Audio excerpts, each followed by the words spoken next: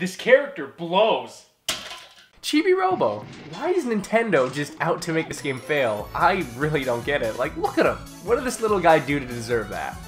Released back in 2005, Chibi-Robo Plug-in Adventure was developed by Skips. It certainly sold humbly, to say the least. You play as the titular Chibi-Robo on his adventure to fix a dysfunctional family. There's so many things you can do. Talk to a daughter who only speaks like a frog. Meet aliens and little egg guys. Deal with crippling debt. Playing dress-up. Driving cars.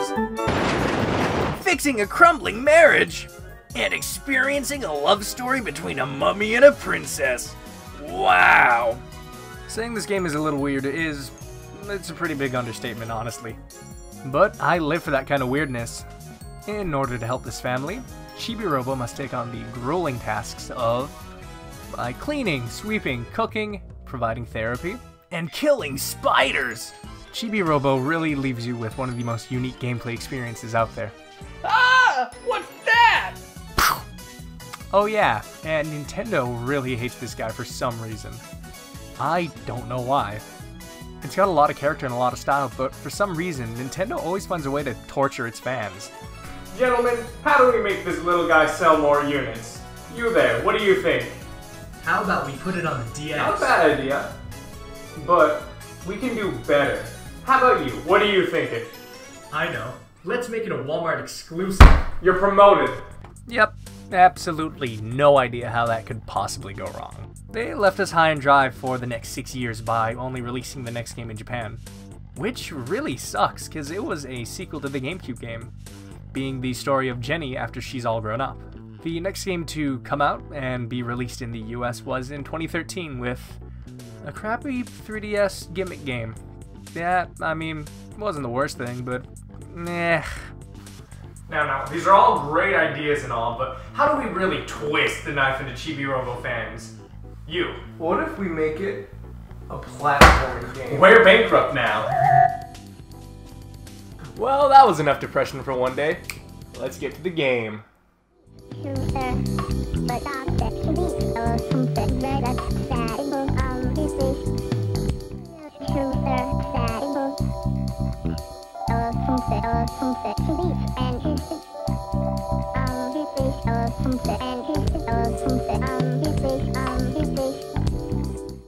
Sweet beans, I wasn't ready. Well, my heart can only take so much. Let's talk about something happy. Happy points. Your main currencies in this game are going to be moolah and happy points. You go around the Sanderson's residence and do your very best to fix this home. Along the way, when you do good things, you get happy points, as well as moolah. And not only do you help them, but you also help the toys. The cast is wonderfully unique, and each and every member has stayed in my brain since I was a kid. Just look at them. I would literally spend hours just wandering around this house. You really do feel like a tiny, tiny speck of a robot in this massive house, which is honestly something I'd like to see a lot more games do. Platforming itself is a puzzle, which is something really unique for this game. If you see an object in a high place, well, the challenge isn't going to be getting up there necessarily, but it's more so, how am I going to get up there? Again, it's just another point in this being one of the most unique games that I've gotten to play. The progression system in the game actually comes really naturally. You just wander around the house, do good things, and the story usually comes with it. I never really needed a guide up until the very end of the game. And that's most likely my fault, since I'm a little dumb, you know, if you couldn't tell. Seriously, it all flows pretty naturally. Finding key items to help with progression is always fun, and it's actually pretty cute too. Like, you can use a coffee mug to protect yourself. That's such an ingenious idea. Or that you can use a toothbrush to clean up stuff. And also, stumbling across puzzles is super rewarding feeling, actually. To reiterate, you could literally spend like hours in this game just wandering around, and it doesn't feel like wasted time. Absolutely one of my favorite things about this game was its sense of humor. It's really off the wall, and it's certainly it's a little Japanese, to say the least. Even after all these years, the humor stands up on its own. It never fails to either make me grin or just burst out laughing. Now, all this praise is cool and all, but let's take a note from Nintendo and demolish this game. I'm just going to give a friendly reminder that this is an old Japanese game from 2005. That aspect of it really shows at times. Personally, graphics don't really bother me all that much, but they bother some people, and this game can really be rough around the edges. The characters speak using sounds, kind of like Banjo-Kazooie, which I personally think is really charming, but some of the characters with scratchier voices, that could really get on some people's nerves. But I just see it as part of the game's charm. Oh, and there's also tons of backtracking if you're not familiar with this game. A lot of items needed for progression can be really easily skipped over. And when you need it, then oh, well, I guess I gotta backtrack all the way to the start. Oh, and there's also a lot of backtracking, especially if you're not familiar with the game. On a second partial playthrough I did, I was able to get the stuff a lot more efficiently and a lot faster, but my first time playing through it, I was really inefficient and I had to keep going back and forth to a lot of areas. Some people love that kind of stuff, some people hate it. However, in the case of Chibi-Robo, I thought it was a bit much at times. The biggest reason for that is because your speed is really limited. You have two speeds, walking with your tail on the floor, and walking when you pick it up. The increase, it's noticeable, but it's really not a lot. Your goals also tend to be pretty obscure. Most of the time, the game would give you really good hints here and there to guide you in the right direction. Other times, the game would make you pay attention to figure out where to go next.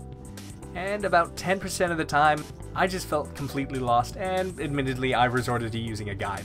Of course, it didn't help that I took a several month-long break in between, but I took a break because I got stuck. I won't get into spoilers, but in the last steps before you beat the game, there's a pretty convoluted sequence of events that you gotta do to beat the game. The game has a lot to uncover, and it's honestly one of the most original stories that I've ever seen.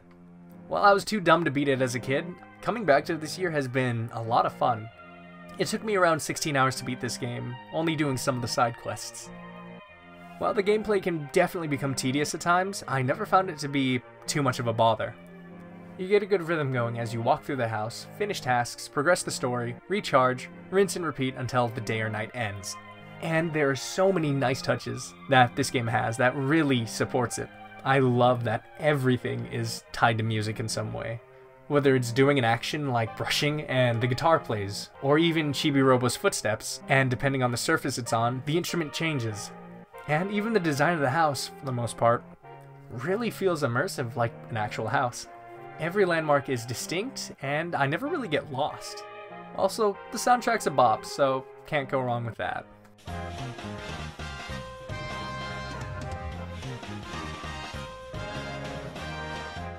I absolutely gotta say, I love this game to death.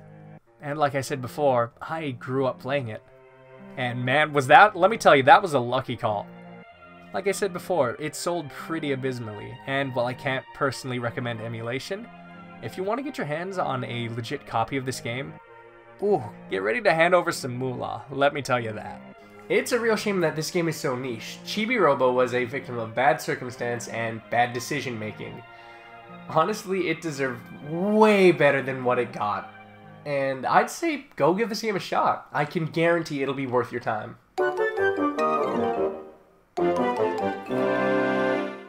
Hey, thank you for making it to the end of my video. If you like what you see, consider subscribing. And if you want to stay updated, hit the bell to get notifications. Thank you so much for watching. Have a wonderful day.